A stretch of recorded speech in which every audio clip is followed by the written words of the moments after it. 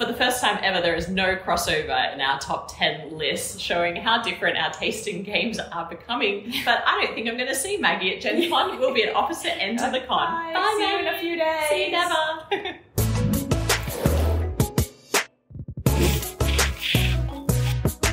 Hi everyone, and welcome to another top 10 list by ThinkerThemer. I'm Amy, this is my wife Maggie. Hello. And we're not in our studio because we are traveling. We are on our way to GenCon 2022, Exciting. which we are so excited about. And we're so excited about it that we've both been doing our independent research about which games we want to make sure that we can either check out and demo at the con or have the opportunity to buy at the con. I will say that this list that we've created, so we've created our top 10 each, it doesn't include games that we've already played or we already own prototypes of, because this is genuinely the things that we're most excited to see. Yeah. So there are a lot of games like Septima, trying to think of other games like Scout that we've been able to play that I know a lot of people are excited about, but we've already been at, the Guild of Merchant Explorers. So just keep thinking of all these games that are due for retail release that we've had the opportunity to play. So this is really a list of our anticipated games, and some of them might be quite future facing. So you can think about this as broadly a list of things we're excited about that will probably come out in the next 6 months or so, and some of them available at GenCon. So I'm going to stop talking. Exercise some patience, because they're not going to be things that are going to be immediately available. But we're also, what we're going to try to do, because we're doing research for ourselves for GenCon, I'm of course looking up where can I find these games, where can I check them out, whether that's in the event halls or whether that's at a booth. So we'll include that information down in the description below, so that you can follow us around on our path through the exhibition hall for the most part.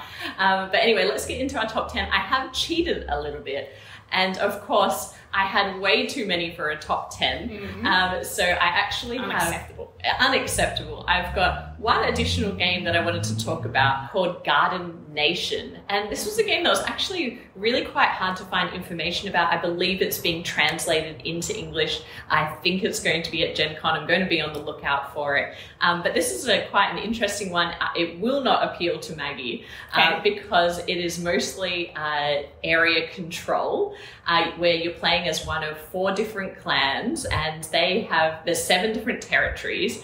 And the cool thing about this game is it's all 3D. But the weird thing about this game is you're building, I believe it is coffee pots and, to even check, bird feeders. Okay. Coffee pots and bird feeders. Have no idea how that comes to life in this game, because you are in a garden.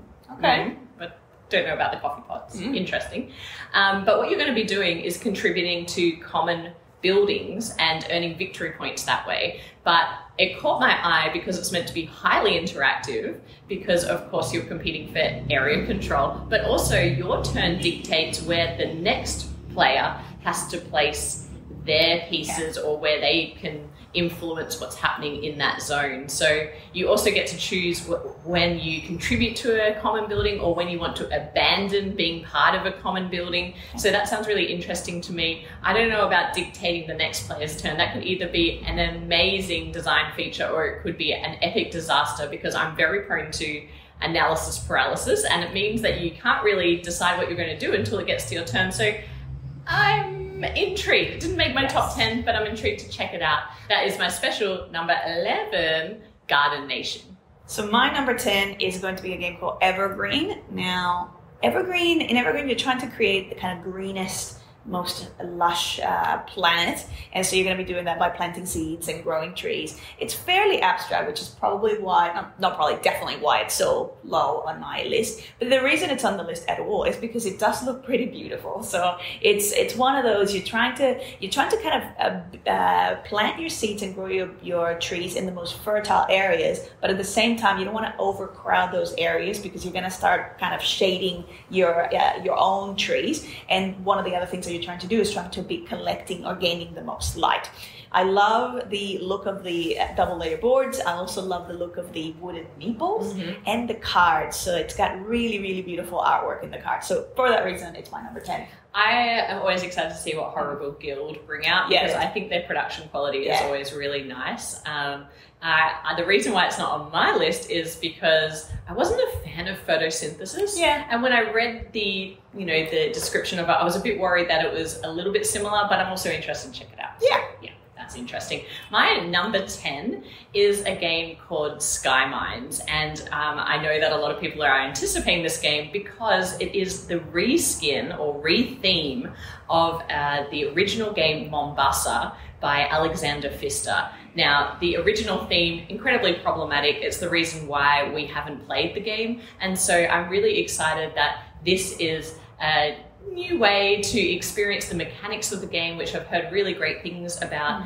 Am I excited about mining the moon to earn crypt coins? No. In no way am I interested in the new theme. Yeah.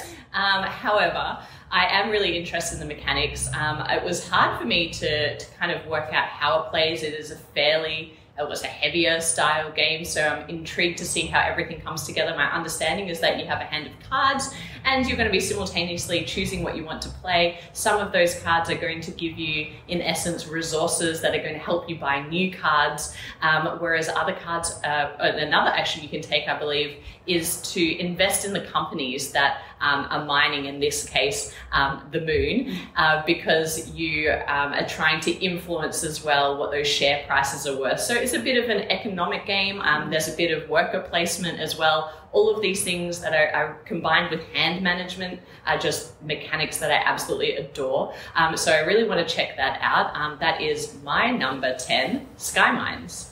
My number 9 is a game called Lacrimosa. I don't know if I'm putting the right emphasis on the right syllable there, but in this game you're kind of like a patron or sponsor of the arts, and you're helping complete Mozart's last piece after his death. And so you're going to be working with his wife, or widowed, and you're going to be working along a very Euro-y type game along 2 timelines. So one is sort of like the present, where you're helping kind of bring together the missing pieces for that final piece, and then the other timeline is sort of in the past, where you're kind of it's the thematic equivalent of you retelling or revisiting all the things that you did to help Mozart in his journey. So all of the previous pieces that were composed, and how you helped expose or exhibit those or sell those. And so the whole idea is to, it's not just an altruistic, wanting to get that final piece done. It's also, you want to make sure that your name is prevalent in the memoirs that get written about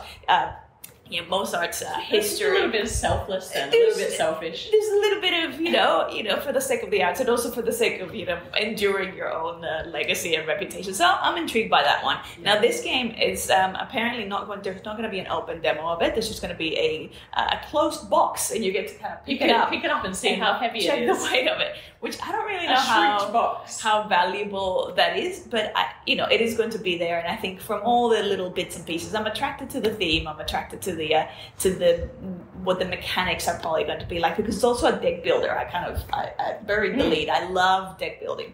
So, and you love music trivia and music themes. I do. This is true. And biopics. Yes. Poor Amy's always having to endure if there's a song in the lyrics, like, did you know? I was like, I care not. And this was meant for a different singer. Yes. No. And these other artists recorded this, and then all of that sort of stuff. So that's my number 9. I'm intrigued to check it out. I like to see new settings like that for games. So my number 9 is Terracotta Army by Board and Dice. Now, this game is the next game in the T-Series line, which we have a bit of a mixed relationship with, but they're always very well produced. And Board and Dice have done a lot of work to make sure that this game is culturally sensitive. They have cultural consultants in this game, and it's a setting that I really enjoy because I have been to see the Terracotta Warriors twice, actually. Once with my mum when we traveled around China, and then recently when I took Maggie to go and look at it as well, because it is just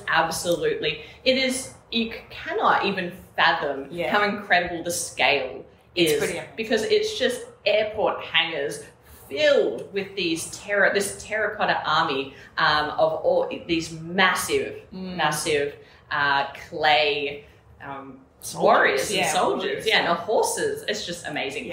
So anyway, back to the game. The game mechanically is quite interesting because what you're going to be doing is you're going to be aligning 3 discs. There's an action selection wheel, and on your turn you're going to be able to turn that wheel. One wheel only moves counterclockwise and another moves clockwise, which seems like a bit of a crazy spatial puzzle for me. And then you're going to be able to take all 3 actions that are in line with each other. I'm intrigued by that. I'm also concerned about that because of my analysis paralysis, and I think that will, so many possible combinations could be bad. But what you're going to be doing in this game is ultimately trying to collect clay to use as the main resource to then build out the miniatures in this game, which are the different parts of the army, to put them in the mausoleum, which is the burial chamber essentially, which is a grid on the board. And what you're going to be trying to do is put the exact same type of army member, soldier, warrior together to get as many victory points as possible. I really like the idea of the clay. The clay is when it's wet, you can use it, and then it can dry as well, and then you can't use it to build, just like in real life. So there are some intriguing elements here. It's hard to know how they will all come together, but I really would like to check it out. I believe this game is going for sale and will probably be selling like hotcakes at GenCon. So that is my number 9, Terracotta Army. My number 8 is a game called Dulce. Now, dulce is sweet in Spanish, and it's also, the game is about sweets. It's about making sweets. I actually really like this one, even though it seems like it's a fairly straightforward little card game, because you've got a hand of cards, and I believe everyone has the same deck or hand of cards, and they, on the one side, they have things like coffee beans and cacao, which is where chocolate comes from, or vanilla. So it's sort of like ingredients on the one side, and then on the other side they've got factories, or the ways of creating the sweets once you have the resources. So I believe kind of bingo style, what you're going to be doing is one player is going to call out which card is going to be active, and then every other player gets to play that card at the same time, but you get to decide which side you're going to play it as. So that's the ingredient side or as the kind of manufacturing side. So I really love games where you all kind of start with an even playing field, and then you're kind of getting to optimize, and obviously everyone's going to end up with a completely different setup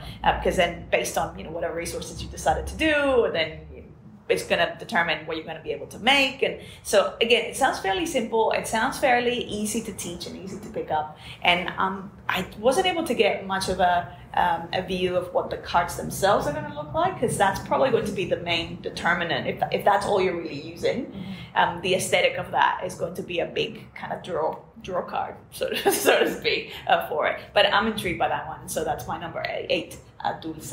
Nice. My number 8 is Great Western Trail Argentina. Now, this is a game that will not be available at GenCon except for in demo form, and I am just super intrigued to see what it looks like, what this new series of Great Western Trail is going to bring in terms of changes to the main game. We absolutely adore Great Western Trail. I just noticed it's the second Alexander Pfister game that I'm talking about on this list.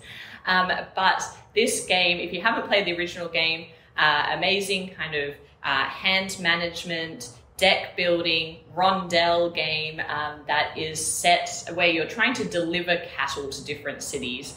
Now there's this new series, Great Western Trail Argentina is the first one, which is a slight variant on the original game. It brings in a couple of new things. There's a new worker type called farmers. There's also a new resource of grain, which you can use and spend in different locations on the board. But I think what intrigues me the most is there are more opportunities to shortcut the rondel. And I love games where you can go slowly and get lots of things done, which Maggie tends to like. She's a builder. She likes to really nurture her, put lots of buildings in place and win that way. Whereas I love to race. I just want to get through and try to efficiently get as much done as possible, and then ultimately end the game as quickly as possible in a lot of games, just because it annoys Maggie so much. I never win. You say win that. that way. I never win that way. I play that way, but you always win with your racing. But I just thought it was intriguing because in Great Western Trail, there are a lot of buildings that give you a lot of actions and bonuses along the way. So if you're shortcutting the board, it might not be worthwhile, but then you get to deliver more cattle more of the time. So I'm intrigued to see how that plays out in the game. So I'm going to check out the demo of that.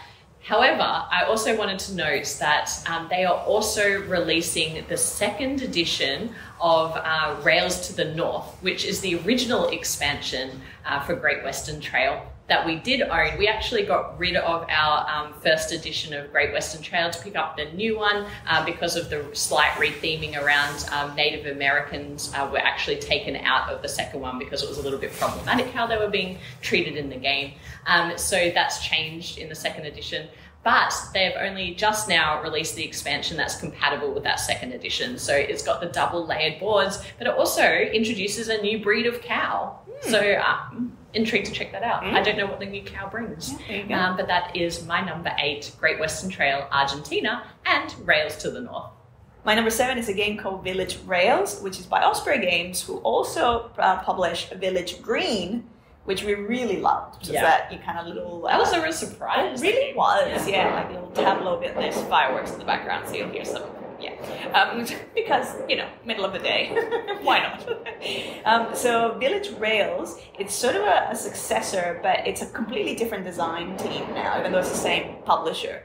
Same artist, so the artwork is by the same artist. But in Village Rails, you're going to be building a tableau, so similar to Village Green. And in this one, you're actually connecting different villages in England through rail, meeting some very specific needs that the locals have. So I enjoyed. You brought out. So good. You love the tagline, and I loved that tagline as well. Just like local. What is it? Locomotives and local motives. Motives. Yeah, because you're meeting the goals of the locals. So very straightforward. Card game tableau building.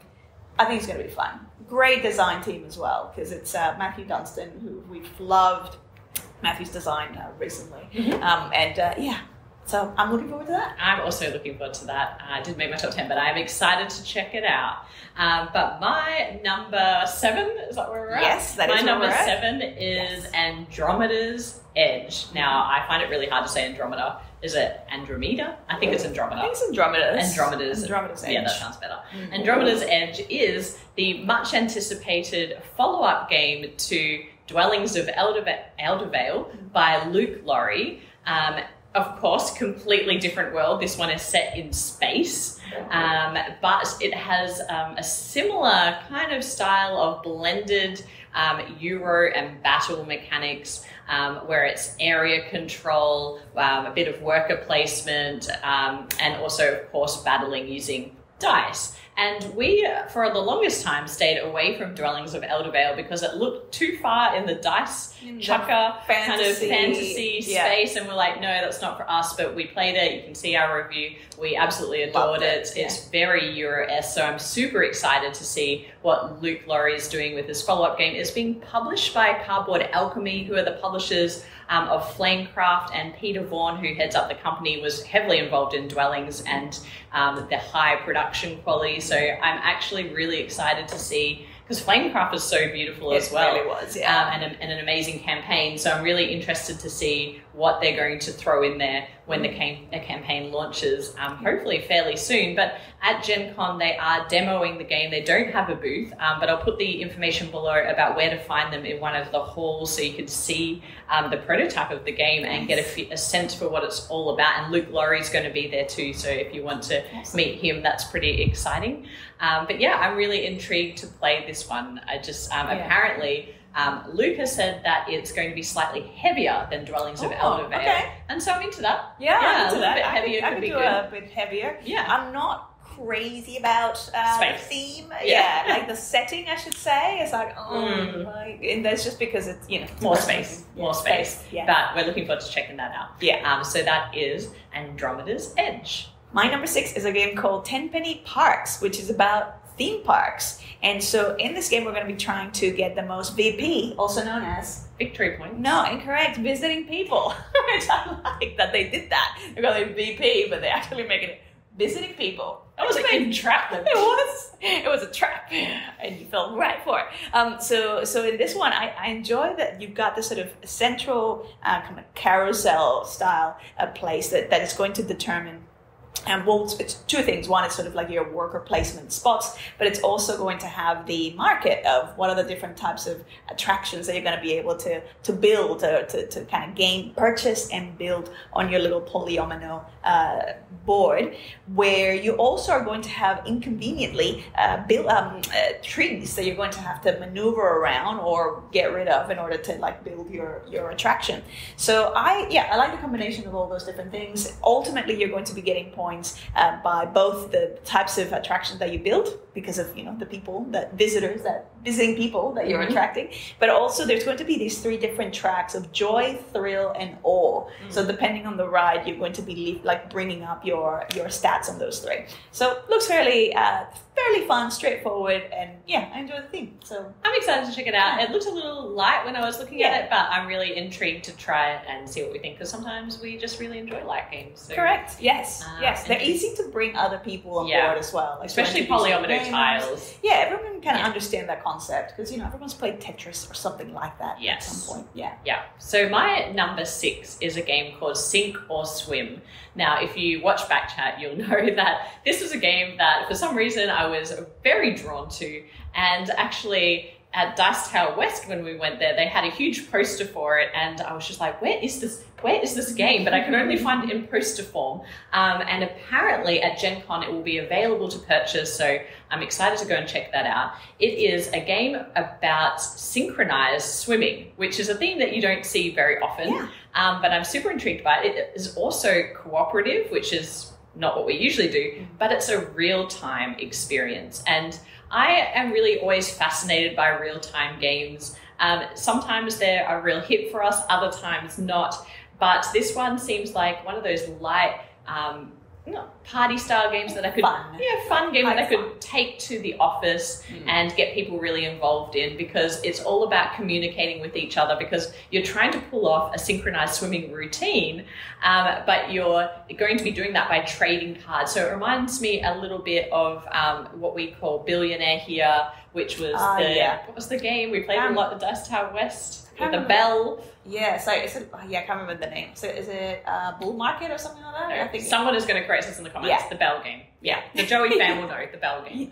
But it's chaos. It's fun chaos. But you're trading cards, and so that's similar to what you're doing here. And there is a dedicated free app at the center of this game, which is going to be kind of judging you on your time that it takes to finish and pull off this routine, as well as your accuracy. And I believe there's also some things that get in your way as you go that are going to, increase the complexity of the routines as you go up levels. So I don't know, it just sounds like a really fun time. And so I want to check that out. That is my number 6, Sink or Swim.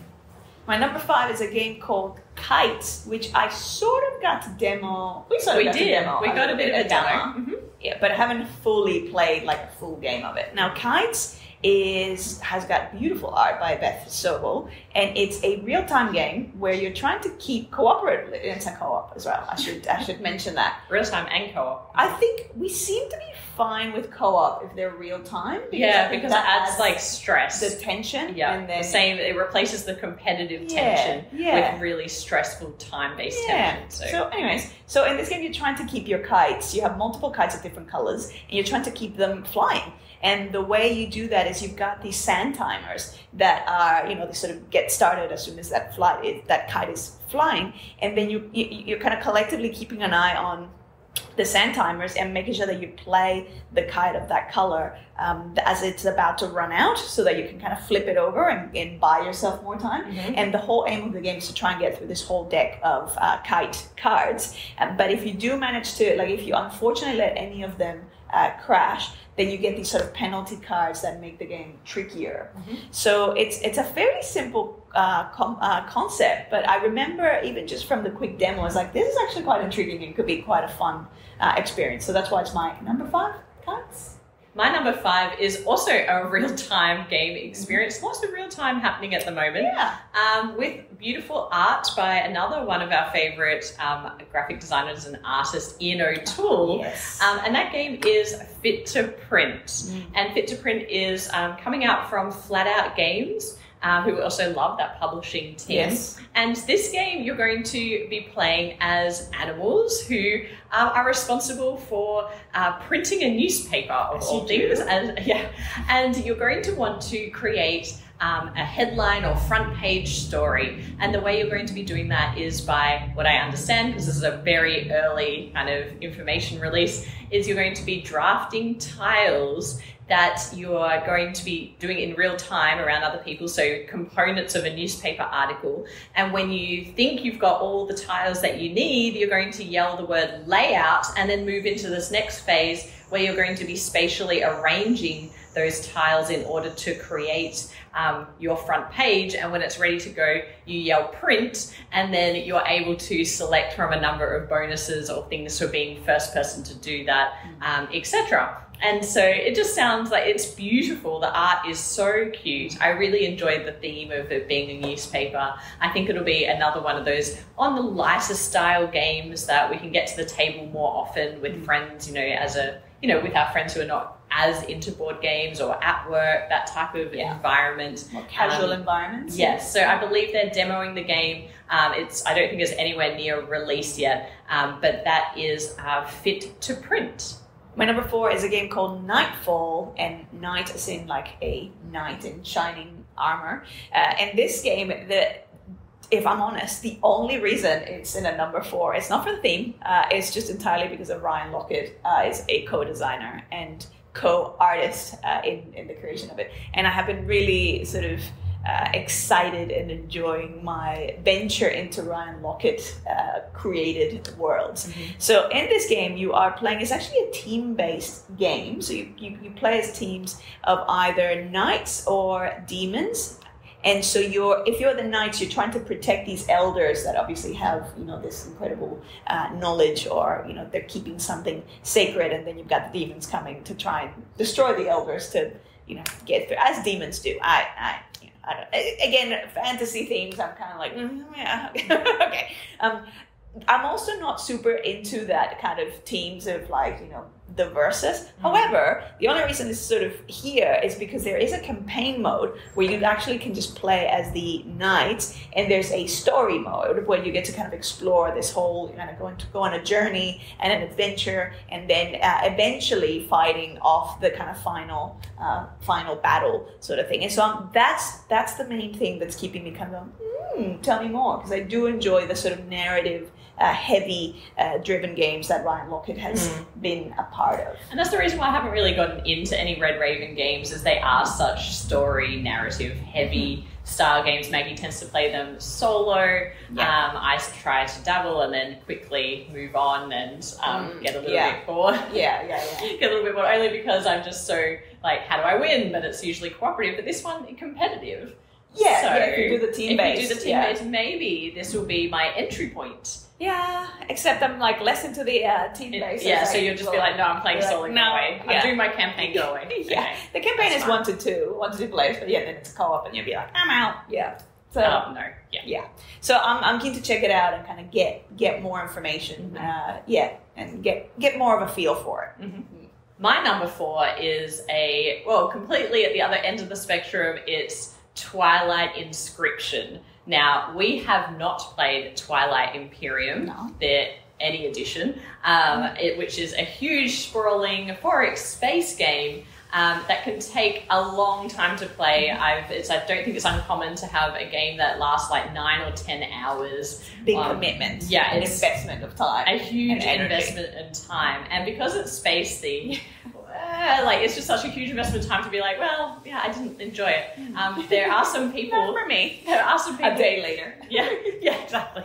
There are some people that we know, Ruel, looking at you, who absolutely adore this game, which is a reason why it has been on my radar, and maybe one day I'll sit down and have someone teach it to us. But Twilight Inscription is actually the roll and write version of this epic game. And I'm intrigued by that because it looks like an epic roll and write, because instead of having a single player sheet that you're drawing on, you have 4 to choose from. And what's really interesting about the way that this game works, or how I think it works, is that each round starts with an event. And I love an event. Love events. I really love an event. But what you're also doing in this game is each turn you are having to decide which board you are going to apply the resources or the dice roll or whatever it is to. So you're only able to take one action on one of the boards, which means that you can kind of specialize and get better in one of those areas of one of your 4 boards. But the events make it such that something unexpected could happen, and if you've underdeveloped one of your boards, then you're going to be in big trouble. And I really just like that tension of, because I've invested so much over here, it's starting to get really good. Do I keep like pushing my luck and building that out, or do I like try and have a balance, like just in case something happens? And I think that the things that can happen involve like interaction between other players in terms of who's built up things the most and that type of thing. I don't know because I haven't played the original game. But I'm super intrigued by this. It is not launching at GenCon officially, but it is being demoed. I think the demos are all booked out, but we'll be wandering through to try and get a look at this game and see, kind of how it plays. So I'm intrigued by that. That is my number 4, Twilight Inscription. And my number 3 is Clank Catacombs, which we have not played any. We haven't played any Clank games. We have all these dates with friends to play Clank, and we even had like this sort of Clank Legacy gaming group lined up, and then the pandemic happened, and then the gaming never happened.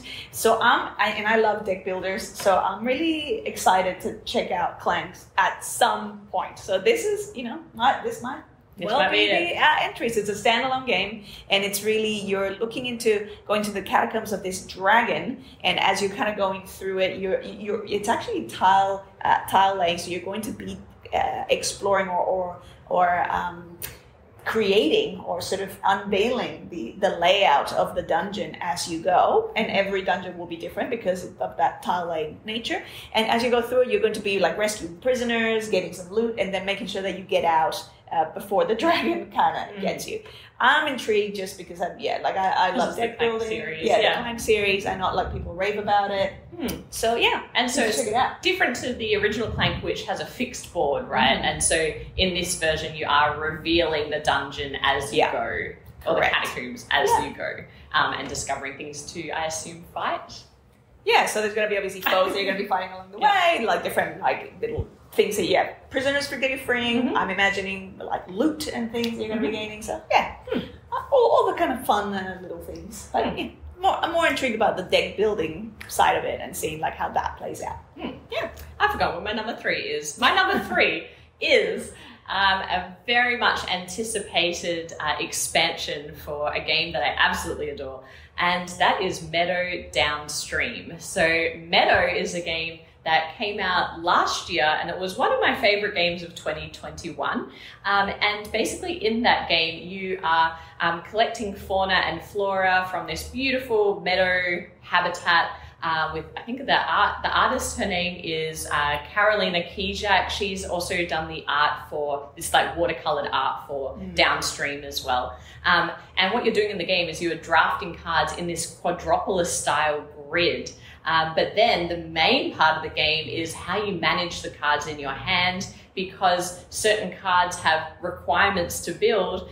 So you want to make sure that you optimize your hand and card placement and tableau building by playing things in the right order. And that is something that I really love in games, is gaming out the structure to my next series of turns. I really, really enjoy that. And I feel like that is a strength of mine, is that forward planning. I tend to do well in those style of games, which makes me feel better towards those kinds of games. But in Downstream, it's going to be a new habitat, essentially, that is being created with these rivers. There's a new kayak mechanic, which I'm interested to check out, but it introduces all this new fauna and flora from the water, which is exciting. And also, apparently, the riverboard can be flipped so that you can control the level of competitiveness of the game. Oh, and you'll know which side we'll be using the most competitive side. Like making enemies setting. Yes, yeah, that's right. No longer talking, sleeping in different rooms setting, please. So this game will be available, this expansion will be available to purchase at GenCon, so I'm going to snap up a copy if I can. That is my number 3, Meadow Downstream.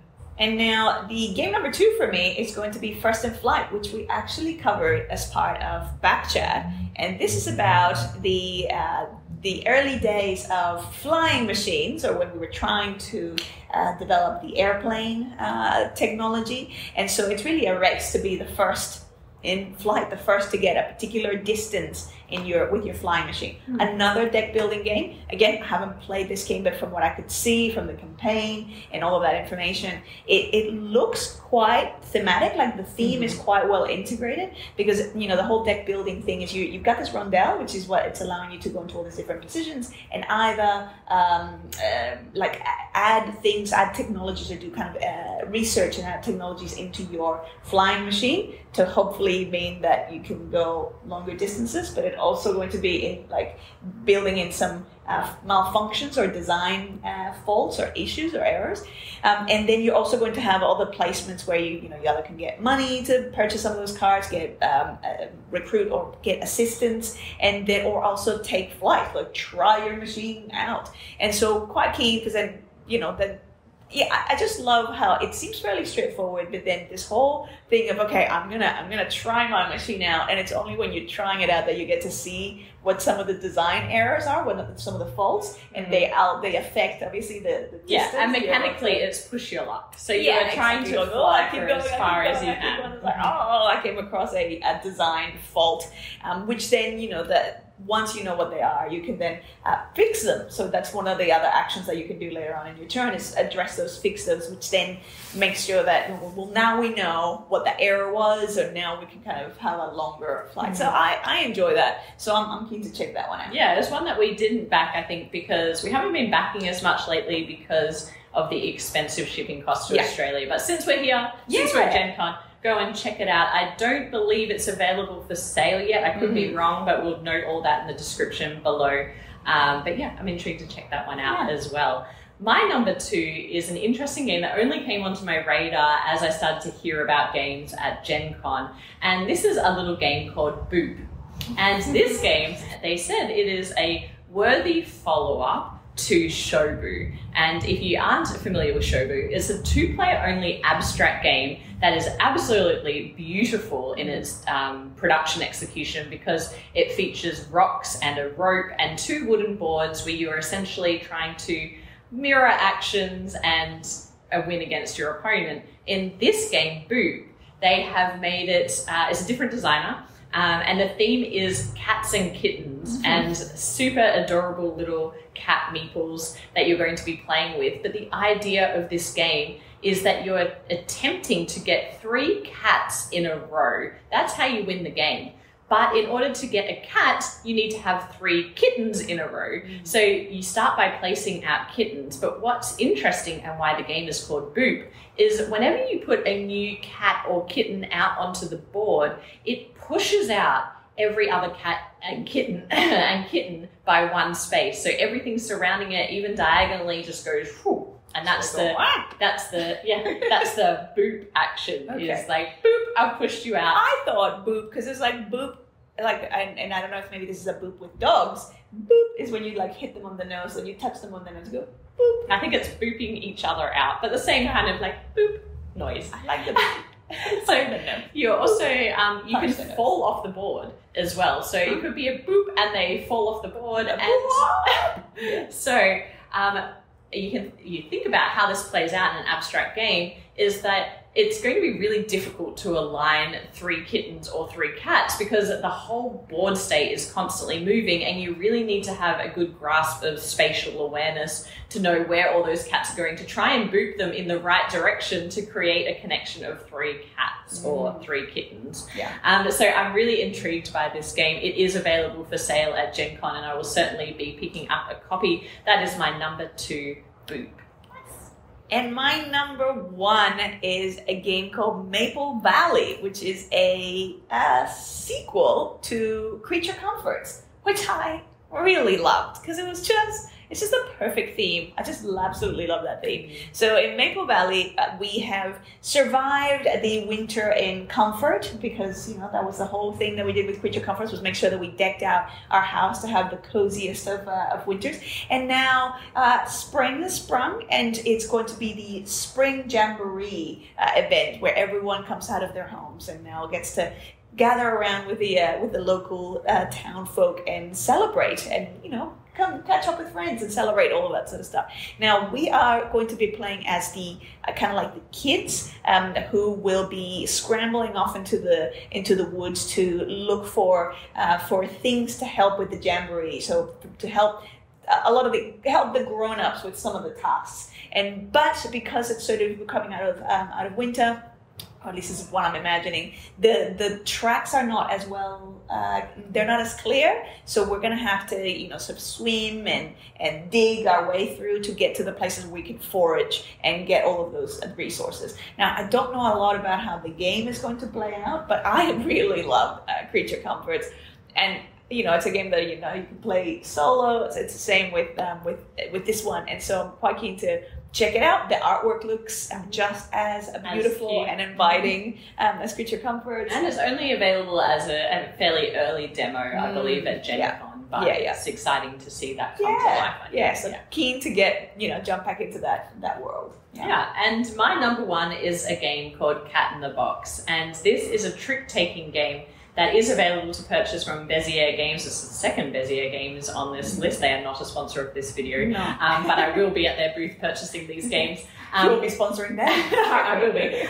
Cat in the Box is a trick-taking game, as I mentioned, but the interesting thing about this game is that your cards have no suits. So you only have cards that are black, and they are numbered, I believe, 1 to 9.